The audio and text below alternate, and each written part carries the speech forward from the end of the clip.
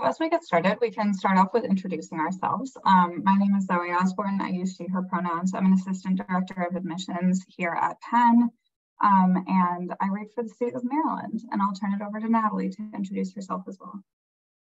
Hi, folks. My name is Natalie Zamora. I use she, her pronouns, and I'm a senior associate director of admissions at Penn. I read for primarily California. So as we get started with our presentation today, I know that most of you are probably not with us here in Philadelphia, but I want to talk a little bit about where Penn is located. So Penn occupies the traditional homelands of Lenni Lenape. We acknowledge this to express gratitude to the Indigenous people, past, present, and future, for the opportunity to live and learn on Lenape-Hoking, land of the Lenape. With that, we will get started with our presentation today. I hope that most of you are counselors or teachers or leaders of CBOs who are interested in learning a little bit more about writing letters of recommendation. And we hope that we can provide some clarity and some helpful tips and tricks as you go through this process for all of your students in the coming year. So our sort of event plan today for this, we're going to start off with what we are looking for in a letter of recommendation. Then we will get into some structuring of these letters, how you can make them easiest for us to read, how you can make them simplest for you to write. We want this to be a win-win for all of us. And then also we're going to close out with some tips for using an organized narrative format. As Natalie mentioned at the beginning, this will be recorded, so you do not need to record it yourselves. If we are YouTube stars, we would like to do that on our own terms through the Penn Admissions YouTube channel. So please don't record or upload any piece of this information today. Also, if you want to ask any questions, please utilize the Q&A box. We hope to get to some of those at the end of the session. And we also have closed captioning available for you. We'll start off with what we are looking for when we are reading a letter of recommendation. They really comprise a lot of different things from you about your students. We want to know how the student interacts with other faculty members and as well as their peers. We want to know not just the quantitative pieces of who they are from their testing and their transcript, but the qualitative pieces of who they are in the classroom and in the school community as well. And this is really where you come in. We want to know how they engage in the learning and curriculum available to them within the school. So that sort of context of what curriculum is offered and how they've really pushed themselves within that context, as well as how they've impacted the community. Maybe what will the school look like without them there? How have they changed things in your school environment? We also want to see how they've faced various obstacles and setbacks. We'll talk about later on sort of the COVID-19 pandemic and the ongoing ramifications of that and how you can speak to that in your letters. But we want to know how they have faced these obstacles that they've gone through within their high school experience and how they've come out on the other side or how they're still facing those to this day. And then also how they sort of compare to their peers throughout your career within their grade, as well as prior classes that you may have worked with within the high school. Now I will now turn it over to Natalie.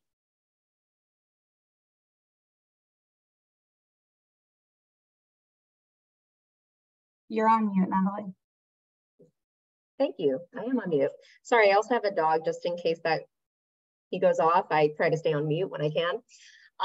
But getting into kind of the details of the letter of recommendation, I think first and foremost in that introduction, there's so much context that you could be providing to us and acknowledging the fact that not every caseload is built the same. And I know we're going to be talking, we're in a room with people who identify as high school counselors. There are some of you that are teachers, some of you who are assistant principals or who work at nonprofit organizations. So you know these students in very different ways. And so we're kind of speaking a little bit generally, but essentially when you're thinking about an introduction, you want to think about it in kind of 3 stages: introducing yourself, introducing the school or organization that you're in. If you're a teacher, maybe introducing what kind of class content that you cover, and then introducing the student themselves. And to varying degrees, you might know that student, but just giving us a nice thesis statement, something that really sets the tone, is helpful. For example, maybe that thesis statement is, you know, Zoe is that firecracker academic in the classroom. Boom. Doesn't have to be a long one. If that is the wheelhouse of that student, that's a good thesis statement. Or Natalie is a fantastic, you know, social justice kind of a kid and makes a giant impact in our campus community. Wonderful. You know, if that is the core to that student, something that really shouldn't be missed when understanding that student more in a letter, that's a great thesis statement. And again, it sets the tone. You may also have a two-part, right? Two clauses in that thesis statement. They've overcome, you know, despite many challenges at home, they've really thrived in our environment. That's already setting me up as an evaluator to look for more context you're building around the home environment and more context that you're building around that student's perseverance. So all of that I think is, to me, very helpful. And what I think that like top part here, floodlight versus spotlight, sometimes in an introduction, it can be very easy to like totally zoom in on introducing yourself, or totally zoom in on talking too much about the school, or too much about your, you know, your experience at this institution, and then I don't get to hear so much about the student. So really think about the way you're structuring that introduction, and keeping the student at the spotlight while giving us good context about the environment that they're in. Moving into content, I think there's like 3 slides on content. So I just wanted to mention they're very word heavy and we understand. So if you want to take a screenshot or take a, you know, quick pic, feel free. Don't feel like you need to like memorize each of these sections here, but I'll kind of talk about each heading in general. So thinking about, you know, you're past the introduction, you're going into the content. How does the student impact in your community, and what kind of ways you would describe their intellectual curiosity? The community piece, we are trying to read your letter and place this student, imagine them within our school context. So when you talk about the ways that this student has impacted the community at your high school level, we're thinking, awesome, like that's what they're going to be like when they're here on our campus. So that's why those, you know, questions about, are they a role model? Are they a leader? Are they someone who maybe takes more of a back seat? All of those things are helpful to kind of build the image of that student. Intellectual curiosity, I think, is something we grab onto as much as we can when we're reading letters of recommendation, especially as it relates to what the environment is like that they're in. If they're really that standout academic star, tell us that. I think more often than not, sometimes it's easy to lean on their rank or lean on, you know, what % of the class that they've achieved. That's just the snapshot, right? Those numbers are just the highlight reel. You're giving us the meat and potatoes in that letter. Like that's really what the letter is for. So I wouldn't lean so much on their rank #1. That means they're the best in the school. Really think critically about, is this the kind of student who will talk your ear off about Plato? Is this the kind of student who is always asking, I know you won't let me take that last, you know, that extra period of math, but can I? Like, I know you always tell me no, but can I take that extra honors class? What, you know, kind of intellectual curiosity are we understanding about this student is helpful to illustrate in your letter. Moving forward about peers, how do they interact with peers? And then how might you compare them to others in your school throughout your career? I think this can be kind of challenging, especially the comparing part, because whether you are doing this letter or teacher evaluation or counselor evaluation through the Common Application, Coalition, QuestBridge, or a homegrown application, there's usually some kind of form that allows you to do check boxes. So you can rate, you know, how excellent is this student when it relates to faculty respect or quality of discussion. And I often find a lot of faculty and counselors have trouble with that because am I thinking, of all time, or am I thinking of within this class or within that particular class period? And I would suggest, that is one literal way that you could compare peers, but more so we're looking to understand the descriptive ways that you are contextualizing that comparison. So go with whatever feels comfortable for you when it comes to those rating sections, and then explain in as much depth as you can why you see this student kind of fitting in the greater landscape of your school. I've had many counselors who are really upfront and give a lot of detail.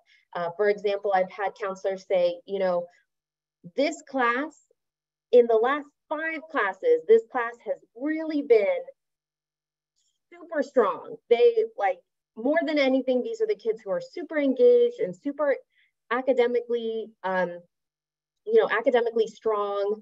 And for this student, they're kind of in the middle of the pack, but had they been born a year later, they probably would be doing at the top of the juniors or the top of the sophomores. Give us that context. Help us build an understanding of where that student sits, again, within your school, within their peers, but also kind of within your career. How do they interact with peers? Do they work well in groups? Are they more of an independent learner? Are they respectful of people's opinions? Especially nowadays when things can be very tense. We're looking to understand the kind of bridge builder qualities of that student. And then the last slide on content that we'll talk about is focused on kind of the additional pieces that you're not really sure all the time how to squeeze into that letter, or how to nimbly talk about some of these things. And rightfully so, especially when we think about that first point of how has a student faced obstacles or setbacks. Every student, regardless of background, has probably faced some challenges in their life, whether that's personal or health related, family related, or the challenges that they're facing in the classroom, on the courtyard, etc. These, I think, are really helpful to understand. I find that a lot of students like to portray often a squeaky clean image, as best of an image that they can possibly put forward in an application, and then it kind of leaves pieces that maybe don't add up to that perfect image. So be the advocate for that student, be the voice for that student to say, hey, you may not have noticed this, but actually something happened in their 10th grade that they've given me permission to speak on, and I think it's important to help contextualize the student. You don't have to give us all the details. You don't have to tell us much, but as long as we get a good idea of what that setback or what that obstacle was or is, perfect. And even more important is to focus on what that student did after that. Are they coping well? Have they reached out to different resources on campus or beyond campus? Do they have a solid friend group that has really helped them through these issues? In our conversations that we have in committee or in our evaluation, we're often looking at, well, what have they done with that challenge? Not what has actually happened to them, but what have they actually done? So if you want to focus your letter towards that, all the better. Passing it over to Zoe. Yes, so I'm going to talk about some things that are really effective and some things that are less effective in these letters. So first up, I'm going to talk about effective positives. So context is really, really important. It's, as Natalie talked about, like, you all probably have different caseloads, and that's a really important thing for us to get to know, because if you have a caseload of 25 students, you might have really in-depth letters because you know your students really, really, really well. If you have a caseload of 500 students, there's just no possible way that you could know your students as well as that counselor who has 25, and that is okay. But that is also something that we want to know about. We also want to know about the circumstances around that student's performance. Natalie just talked about setbacks. But if a student has, say, a dip in grades, we will see that on their transcript, and it's really helpful if there is some context around that, that we can understand maybe why that happened. and you really come in there. We also want that like corroboration of what the student is talking about. So if you can sort of uphold their materials and like let us know that everything that they're saying is what they did, that is really helpful for us as well, especially if there are any like pretty big accolades that they've received. It's nice to hear that from you as well as from them. And then we also want to see how that student has impacted the school community, what their strengths are, what their personal qualities are. It's really nice to hear that from multiple people, and not just from the student, but to see that they've really had that impact on people around them as well. And that's something that we can get from your letters. And then having a clear structure makes our lives easier, and I think probably makes your lives easier as well. So starting off with that overview, we'll get into an example of a letter in a couple slides, but starting off with that overview, talking about how they are as a community member, talking about how they are as an academic and in the classroom, and then also who they are as a person, because in our info sessions, I always like to say that we don't want to admit brains on sticks to Penn. We want to admit full people who have been nice contributors to their high school environment. And those personal qualities are a really great way for us to get to know a little bit more about who they are as a full and well-rounded individual. I'll now talk about a couple things that are perhaps less effective in these letters that you can maybe steer clear from. Form letters were something that we do see a lot, and we totally understand that when you have that really big caseload, it is way easier to have a form letter. If you do that, just please still customize it to the individual students. We want to learn something from that letter. We want to learn something unique to each of those students from that letter. If we read one letter from a school that says that that student is the best in their class, and then the next letter also says that that student is the best in their class, it sort of takes away from the impact of either of those letters. So we do want that praise to be individualized to each student and really uplift their individual strengths. Sometimes a quick proofread to catch if there is an incorrect name on a letter can go a really long way, because if we see a letter that has an incorrect name, we no longer know if it is praise for that specific student or not. So just really be aware of that. And then those specifics on that individual student. And again, everything that we've talked about, who they are in the classroom, who they are in the school community, and what their personality is like, are all really great ways in which to be specific. I know I talked a little bit earlier about like lifting up the really impressive elements of this student and corroborating what they've said. I know that this is sort of saying the same thing and not to summarize their resume, but you don't have to tell us every single activity that they're involved in. That is what the activity section is for, and they have told us about that. So you don't have to waste your space and your time with doing that. Course grades, same thing. We get those transcripts. And then quotes from teachers, I think it can be really nice to give an overview of how different teachers and how the faculty at large see the student. But if it's teachers who they are getting recs from, we will also get those recs. So we will see them. Again, you don't have to pull out quotes from those teacher letters because we also have those teacher letters. And then in terms of these like hollow adjectives, to sort of go back to the specificity, we want to know really who this student is. And some of these adjectives can really apply to a lot of students and don't give us that clear vision of this particular student, because even if you don't know your students that well, there probably is one or two things about each one of them that makes them that individual person in your eyes, and we want to know those things about them, instead of some of these adjectives that we might see a lot in a lot of different letters and don't tell us a whole lot about who they are as a person and what they could contribute to our community. And I just want to go to Natalie to give us a more specific example. Awesome. And also, by the way, already phenomenal questions popping up in the Q&A. One that actually talks a little bit about the form letter that I think is applicable to this slide, actually. How do you sort of go about giving yourself guidance and structure within a letter of recommendation without it being a form letter or too formulaic? And I kind of feel like the organized narrative is a best of both worlds situation where you get to have those guideposts, but you get to also fill in for each student what is unique about them. So in this structure, we have sort of subsections or subheadings that help guide the reader to what they might be looking for in a particular instance. So in any given time period in which we're reading an application, we may be reading that application and looking for certain things. So on the initial review, we're thinking, hey, I am really wanting to get just a good understanding, a good holistic understanding of this student.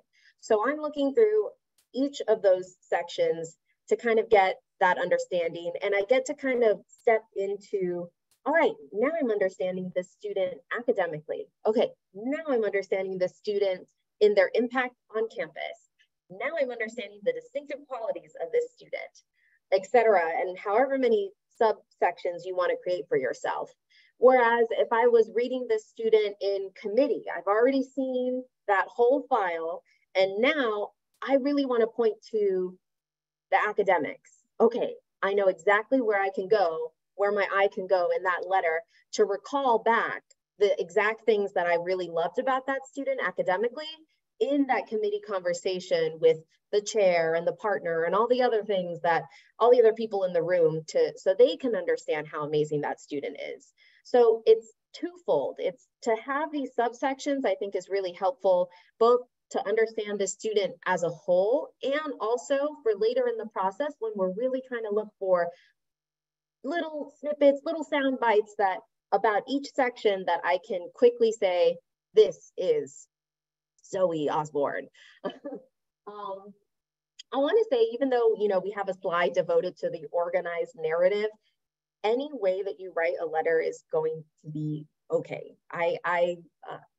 We talked about this in a few other slides, but not every counselor load is the same.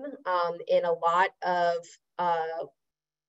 lot of high schools or even CBOs, you may have a caseload of several hundred students and you won't be able to have this much detail, or you might really lean on bullet points because you just don't have time, or even you don't send a letter at all, and that is all okay. That's all well and good, and we understand.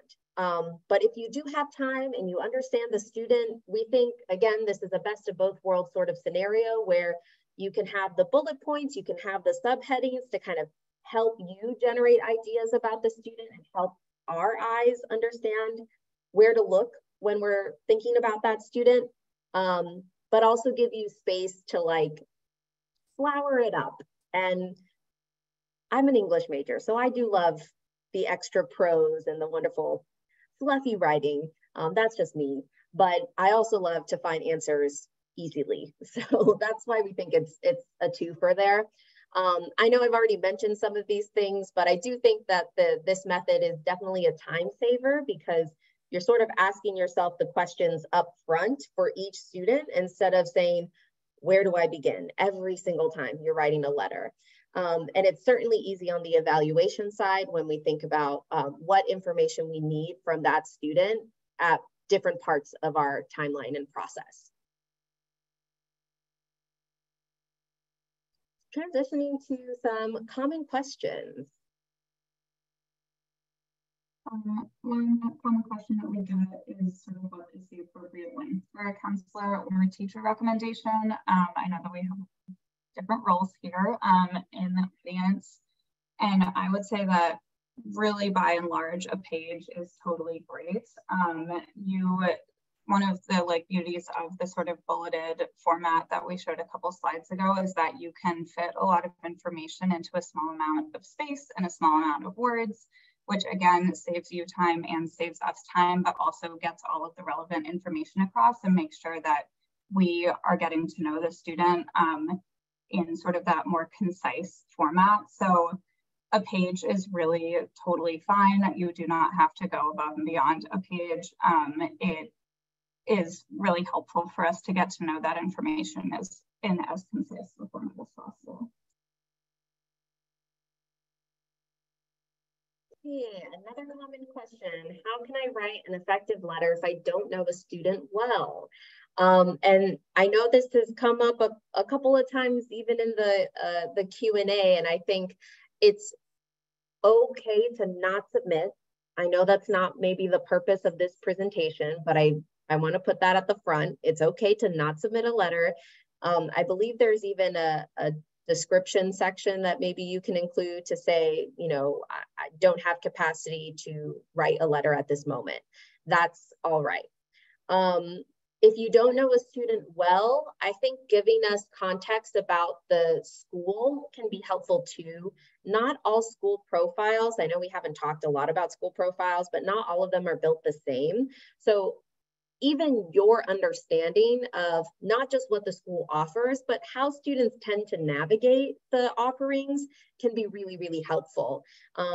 If you know how that student has navigated the offerings, perfect detail. You may not know, again, the ins and outs of that kid. You may not know their parents. You may not know their interests. That's fine. But if whatever detail you can give about the environment that they're in, I think can be really helpful for us to understand, because you're just one of many letters, right? We're going to hear from the teachers. We're going to hear from the student themselves what they're interested in. So give as much as you can about the information that you know best, which for counselors is going to be your school, for teachers it's going to be your class environment. And it's okay to not know everything about each student. The whole application is giving the image of the student, so we're not just relying on your letter.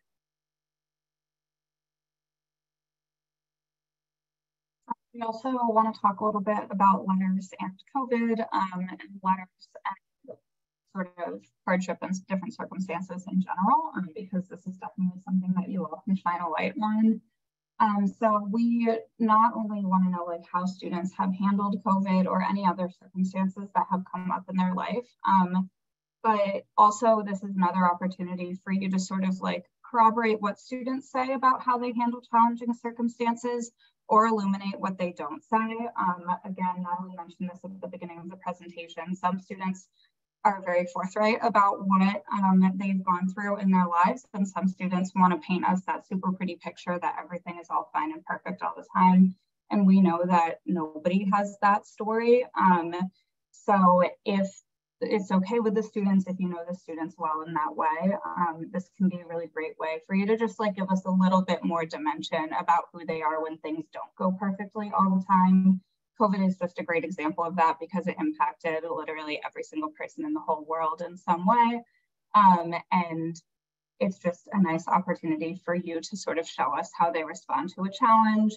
This is something that they were all put through. We were all put through this, but they may have additional challenges that they've gone through as well. And letting us know how they respond to that is really great, because more likely than not, more challenges will come up in college and in their future. And knowing how a student responds to that is really nice. Okay. So those were some of the common questions. And I know we have a ton of folks and a ton of questions in the Q&A box right now. And some things that I think could be helpful to hear from even other people in our office. So helping us with the open Q&A portion of the program is our Director of Admissions, Jordan Pascucci, who will be coming on with us shortly. And actually, I think this page is a really good page to pause on too, because there are so many resources that are at your fingertips that are also very recently updated, that Jordan can walk through a little bit and probably help answer some of the implicit questions that are coming in too. Yes, hello everyone. I'm really happy that we get the chance to kind of connect and I'm so impressed to see you all here in August, because Having been on the secondary school side, I know exactly how precious your summertime is and that August comes around quickly. So I do hope that you had an awful lot of wonderful time to kind of recharge for the new year. And I guess Happy New Year to all of us. I am really happy to lean into a couple of elements here. In the coming weeks, you're also going to see some new blog posts from our Dean of Admissions, Dean Soul. You're going to see a newsletter and communication go out to you towards the second half of August, because there are quite a few new changes and ways that Penn has made the attempt to provide helpful guidance to students as they're actually filling out the application. So our hope here is to keep making more and more clarity of this process, clear, kind ways to lessen the stress. I see a lot of questions. There's two hot topics that seem to be. One is obviously around the recent court ruling, and then the other, I see AI popping up. So AI, I will quickly address AI. That's perhaps the easier one, ironically. And AI, I think that Penn, in particular, we've been staying in touch with a lot of our faculty, right? Because if I'm being honest, and I think about my own experience in the secondary school world, I think that it's all of the educators that have the far heavier burden when it comes to AI than it does for the admissions process. Let's face it, students always had a wide variety of input, help, assistance that they were managing when it came to putting together their thoughts and organizing them for the application. And AI is one of such tools, right? Is that we hope that any advice, input, assistance that students use, they use it responsibly. They make sure that it doesn't take over and become, a replacement for their own voice and thoughts and experiences. But when applicable, there's nothing wrong with students using things to help them organize their ideas, organize their thoughts, map out drafts, get thoughts to paper. But at the end of the day, the same way that AI has created solutions potentially for students, it's also created solutions for admissions staff, where all we need to do is enter 3 sentences of an essay, and with pretty good accuracy, we can be told the likelihood of AI having written that body of work. So when it comes to teacher recommendations, I've actually also have had a few teachers reach out and sort of say, hey, I'm the only math teacher in the building and everybody always asks me to write a recommendation. Can I use AI? And same thing applies, right? That whatever your trust and comfort factor is, I think that's to each person to decide. But from Penn's perspective, same advice that we would give for any sort of input or assistance or advice and that people are receiving in this process is that at the end of the day, in highly selective admissions especially, there's only one you, and the more that you water that down or dilute it or make it sound like someone else or generate content from other sources, the less it's going to sound like you. When it comes to the court ruling, I think that the number one thing to remember, right, is that the premise that we are all operating on for right now is that race and ethnicity can still be considered and are appropriate to be considered in the context of lived experience, of direct experience and perspectives that have been part of a student's life, a student's background, and everything that has occurred to them to date. So still being able to share those things in their relevance of context, right? Like when you're providing context to understand the skills, the qualities, the character development of a student, that's absolutely appropriate. It's less about what you're able to say, the ruling, and more about how we're able to use that information in our evaluation and selection process.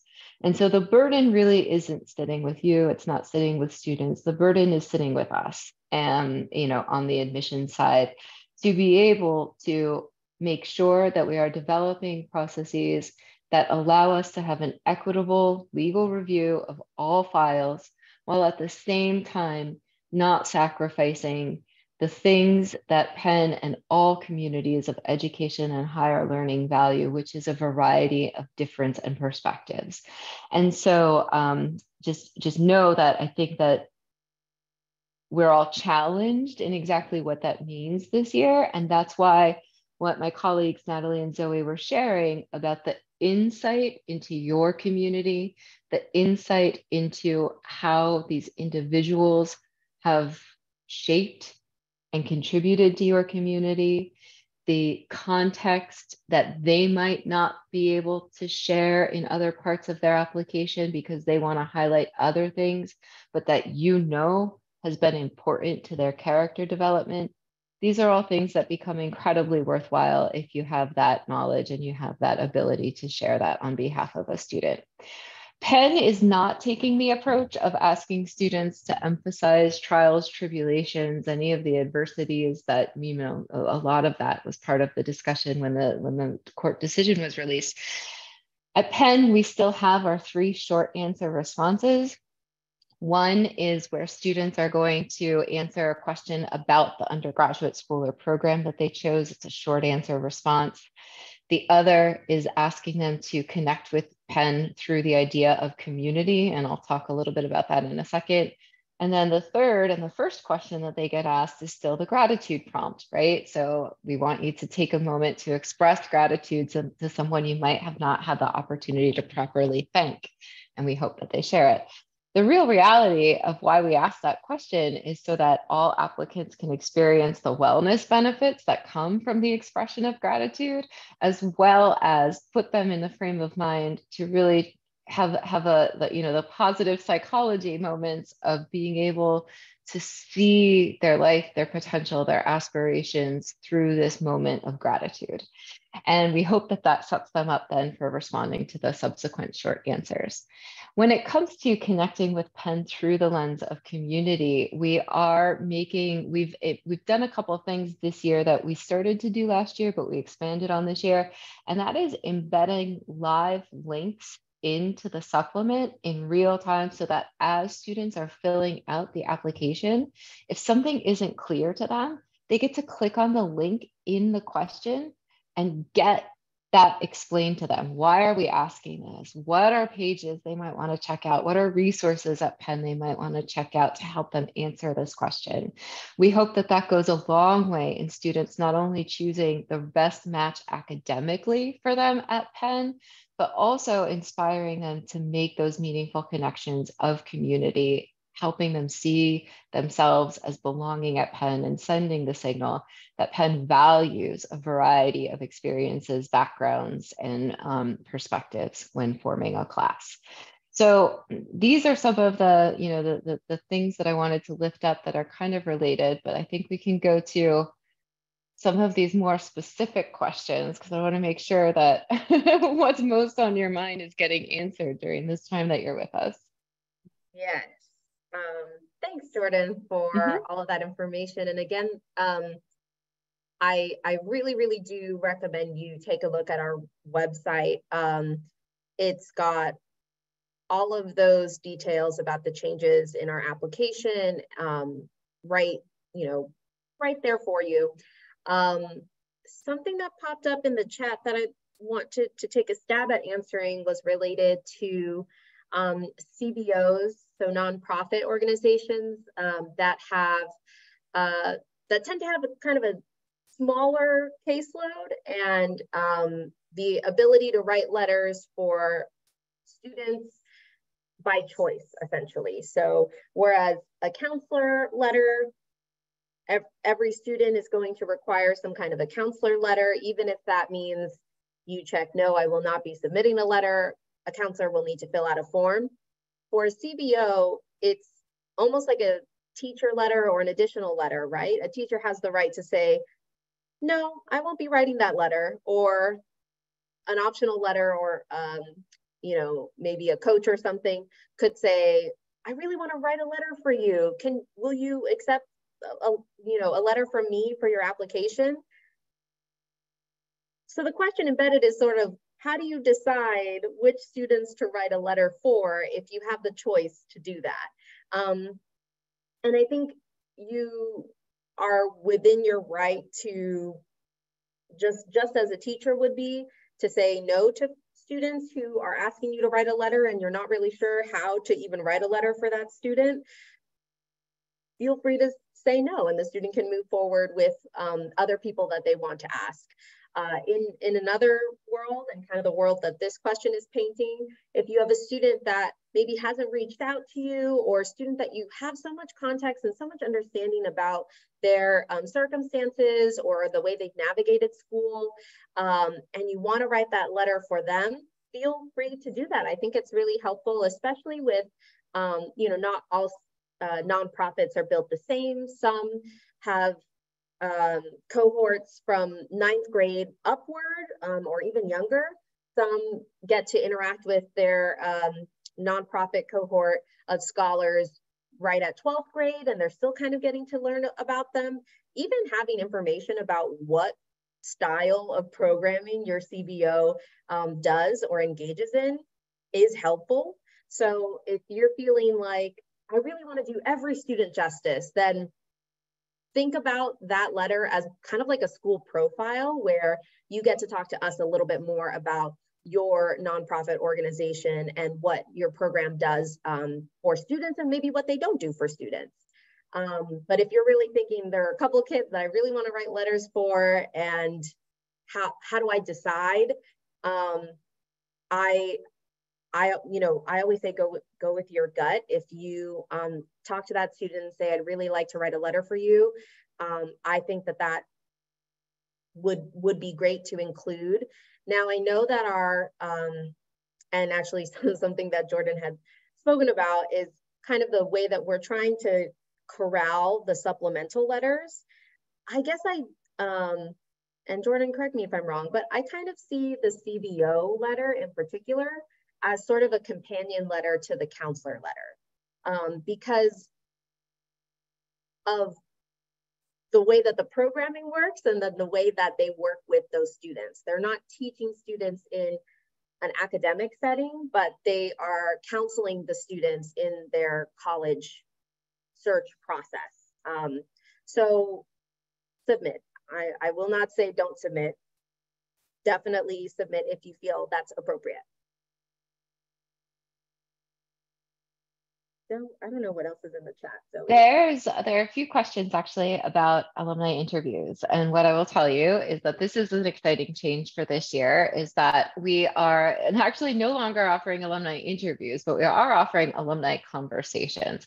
I know, but truly the change from interview to conversation is really meant to reflect the reality that since cycle year 2020, our application volume, of course, continues to grow, and our alumni arsenal of volunteers is only so large. And our ability, while we used to be able to meet almost 100% of applicants by offering them the opportunity for a meeting with an alumni, we are no longer able to do that. And so because we have fallen way out of the ability to offer these to all applicants, the role in our process has greatly changed. And so they're not evaluative. These are not things that are evaluated, given a rating, given a sort of summative, like kind of assessment even. All that happens is that in the conversation, there is a write-up that happens that is just a basic kind of, we talked about this, they shared this, that was the end. And that gets added to a student's application, and it becomes almost like a supplement, right? That it's not part of our required material. It's completely optional. Students actually even have the ability to opt out of it on the Penn supplement this year if they don't want to be automatically passed on for the opportunity for an alumni conversation.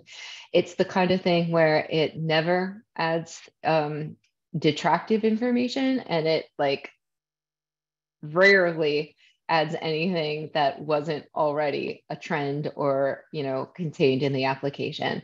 But the opportunity for a student to actually learn more about Penn, get their Penn questions answered, as well as share information in a bit of a different format if they feel that it's a better platform for them.